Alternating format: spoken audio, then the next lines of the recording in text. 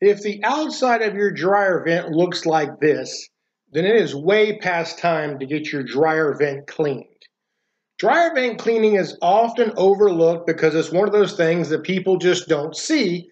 However, every time they use their dryer, they typically clean the lint trap or the lint filter. And as we've all seen, stuff gets past the lint filter. As you can see in these videos, lots and lots and lots of stuff gets past the lint filter. The dryer vent should be cleaned annually, and when they are not cleaned regularly, obviously you have a lot of buildup, which can cause some serious problems.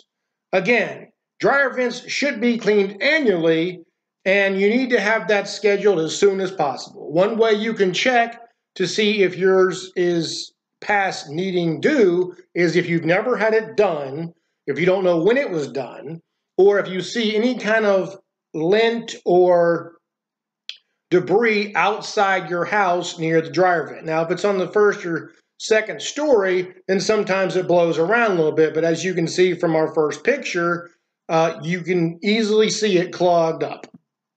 Schedule your dryer vent cleaning today.